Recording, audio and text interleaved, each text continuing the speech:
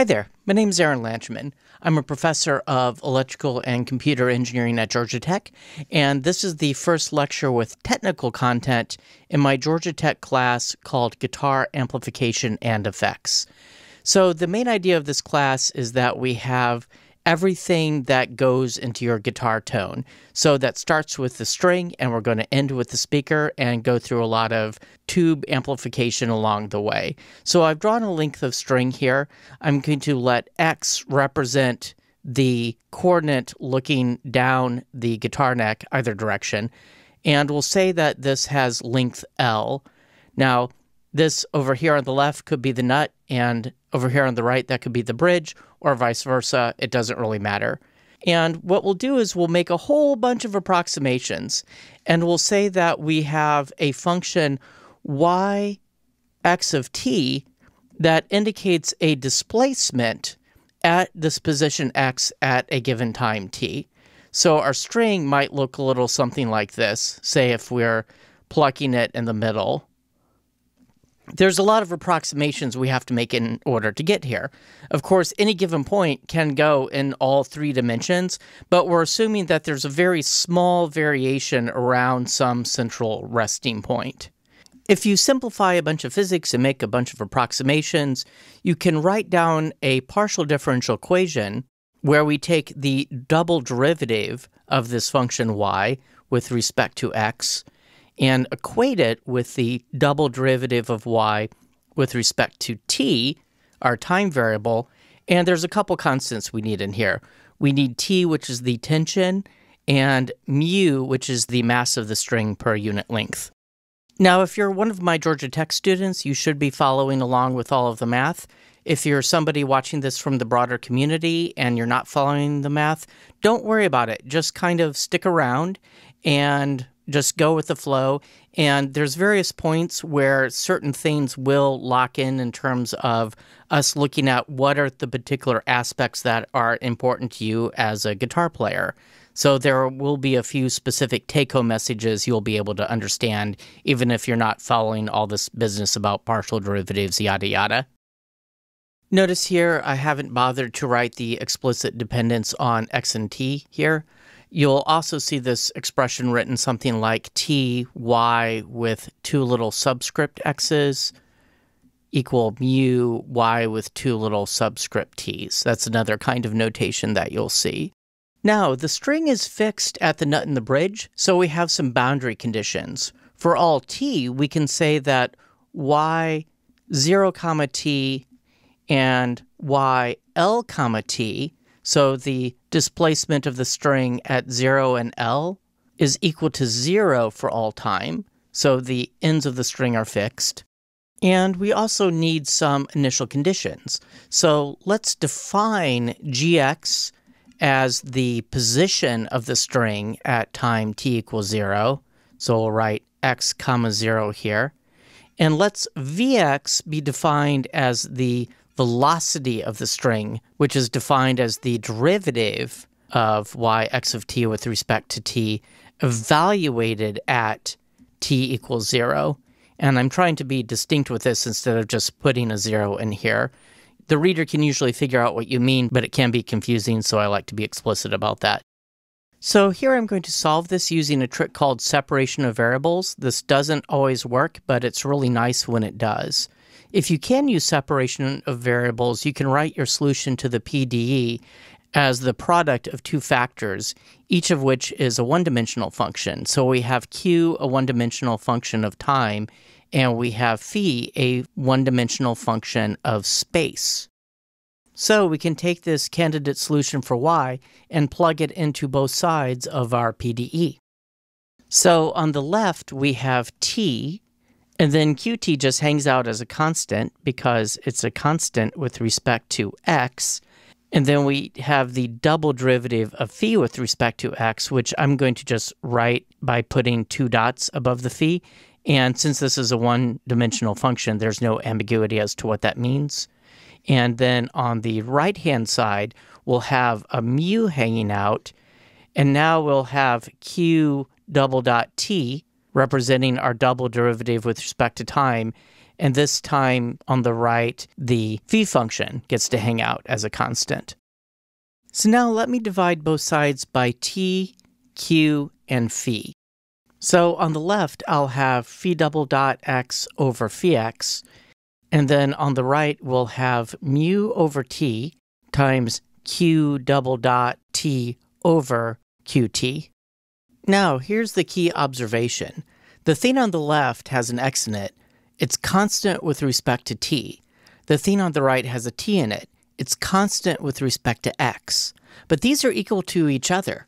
So this whole thing must equal some constant that we're going to call minus lambda, where lambda is bigger than 0. So I'm cheating a little bit here. I know ahead of time that this constant is negative. And this is something that you'll see that if you work at this a little bit more and you play around with different possibilities, you'll see that this turns out to be the only possibility. So it's not cheating too much. This minus lambda here is called the constant of separation. So from this, I can write two ordinary differential equations. I have phi double dot equals minus lambda times phi without the dot. And then playing around with the expression a little bit, I could write q double dot of t equal minus lambda t divided by mu q without the dot. So let's solve these ODEs. I'll call this ODE 1 and call this ODE 2. So looking at ODE 1, remember that we have some boundary conditions. In particular, we remember that at the extremes of the nut or the bridge, so that's at the position of 0 or L, we have 0. So when we see a differential equation like something double dot equals some constant times that something, we know that's going to have a solution of a sinusoid, and we can often write that as some sort of sum of a sine and cosine. But looking at this particular initial condition that says that phi 0 equals 0, we know that a cosine isn't going to work. So let's try a sine. Let's try an expression of the form phi x is equal to sine square root of lambda times x. And I want to emphasize that the square root here just covers the lambda and not the x. And really, I should put a constant in front of here that would be determined by various initial conditions and whatever later. I'm going to fold this into some other constants later, so I'm not really worried about it a whole lot here. And I'll leave it as an exercise for the reader to confirm that this is a solution to this ODE. Basically, when you take the derivative of the sine the first time, you get a cosine. When you take the derivative a second time, you get a minus sign, which gives you the minus sign here. And each time you do that derivative, a square root of lambda pops out in front by the chain rule. And when you multiply those two square roots of lambda together, you get the lambda. So this pretty obviously satisfies the initial condition for x equals 0. But what about the case for x equals L? So let's write sine square root of lambda times L, and again the square root covers the lambda, not the L, equals 0, and ask for what lambda does this wind up being true. Well, in order for this sign to evaluate to 0, we need what's inside the parentheses here, the argument to the sign, to be equal to some integer multiple of pi. Now, I'm going to write here k is equal to 1, 2, 3, dot, dot, dot. Technically, this is also true for minus 1, minus 2, and minus 3. But in that case, the minus sign and the sign just pulls out in front and folds into the constant. So those cases are kind of redundant. So if I divide both sides here by L, I get square root of lambda is equal to k pi over L.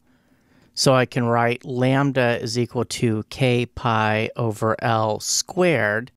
So I really have an infinite number of possible solutions to 1, and I'll indicate them with a subscript of k. And let's maybe write the constant as ak. Again, I'm going to fold this into some other constants later. And we have sine k pi over L, plugging in my expression for the square root of lambda, times x. So right now for q, I need to be a lot more generic. So I'll write qk equal to, let's call it bk, maybe cosine k pi over L times square root of t over mu plus maybe let's call it ck sine k pi over L square root of t over mu. So here I'm being a lot more generic. We're having a cosine and a sine term. And here the basic structure is the same as what we had before, except now I need to put in the square root of t over mu. So when I hit this with the derivative twice, I wind up with this t over mu term here in front. So let's take this pi over L square root of t over mu and call it something. I'm going to call it omega naught.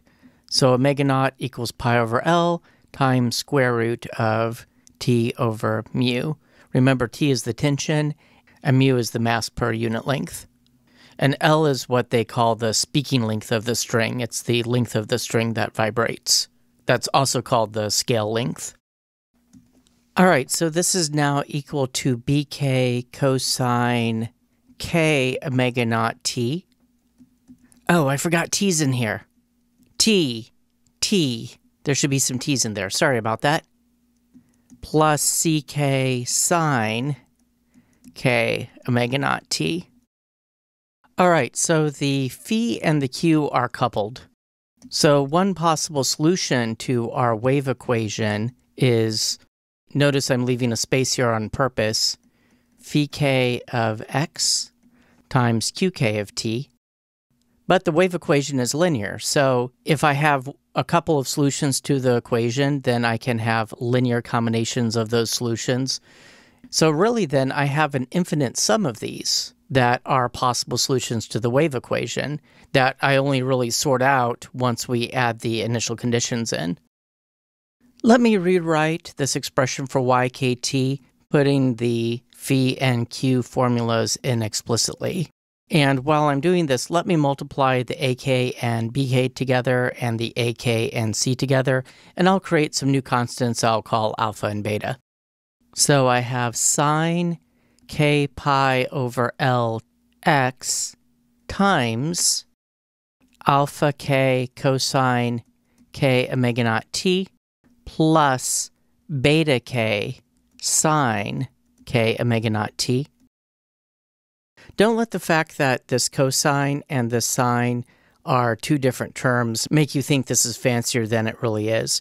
You could use a trig identity and rewrite this whole thing as something like, I don't know, smiley face dude in hat subscript k. That would be a new amplitude.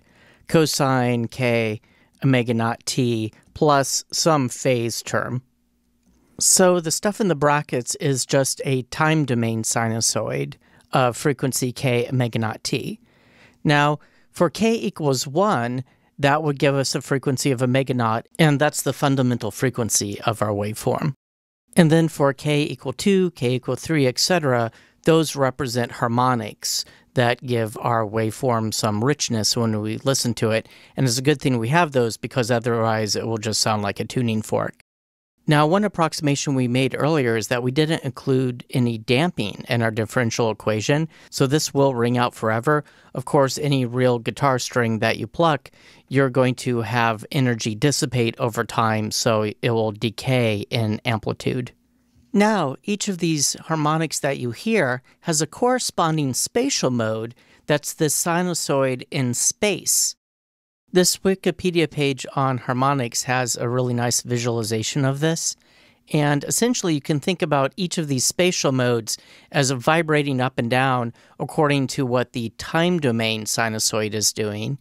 And guitar players can do a trick where they'll take their finger and say, put it halfway along the string, and by putting their finger there, they'll dampen the fundamental and the third, fifth, seventh, and other odd harmonics, and then the second, fourth, and sixth, and so on harmonics, the even harmonics, will ring out.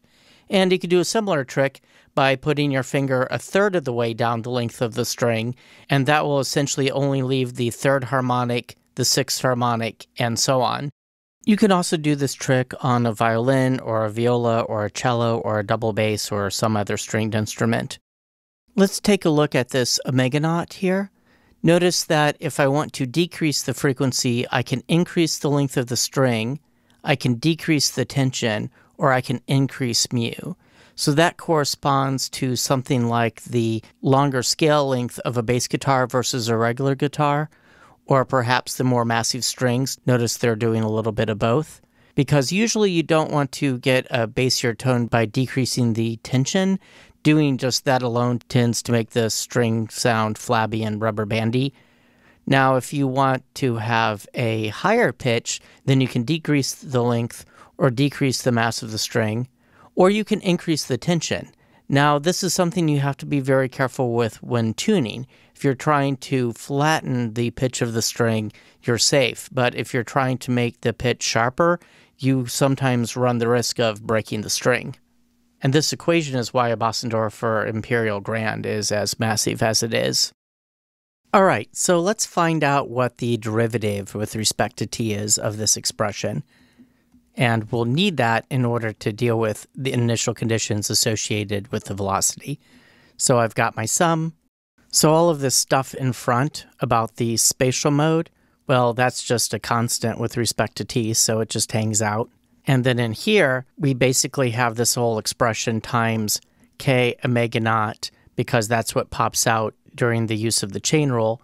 And then I'll have alpha k sine k omega naught t, but when I take the derivative of a cosine, I get a minus sign. And then I'll have plus beta k, and when I take the derivative of the sine, I get a cosine. So let's talk about initial conditions. We had defined the velocity profile as the time derivative of our solution to the wave equation evaluated at t equals 0. So here that's going to give us a sum going from k equal 1 to infinity of k omega naught beta k times my spatial mode sine k pi over Lx, because plugging t equals 0 in for the sine term causes that term to go away, and plugging t equals 0 into the cosine term causes that cosine to go to 1. And similarly, the initial condition on the position, gx, we had defined that as yx0. And, well, in that particular case, if we plug in 0 for t, then this sine term winds up going away, and this cosine goes to 1. So for g, we basically have the same kind of expression, except we have alpha k instead of beta k, and we don't have this k omega naught factor in front because we never took any derivatives, but we still have the same kind of spatial mode factor. So if the velocity term is 0 and you just have a g term, that corresponds to plucking a string. So you might think of plucking a string as striking the string with a pick, but really as far as the local internal physics of the string goes, it's really viewing you as setting up an initial condition, setting the string at a particular point in space, and then when the pick leaves the string, that's when this differential equation starts doing its thing. Now, if on the other hand you set g to 0 and you have some v, that corresponds to something more like striking the string with, say, a piano hammer. And in the next lecture, we're going to look at some specific examples of this, because it's different plucking or striking patterns that creates different kinds of harmonic series.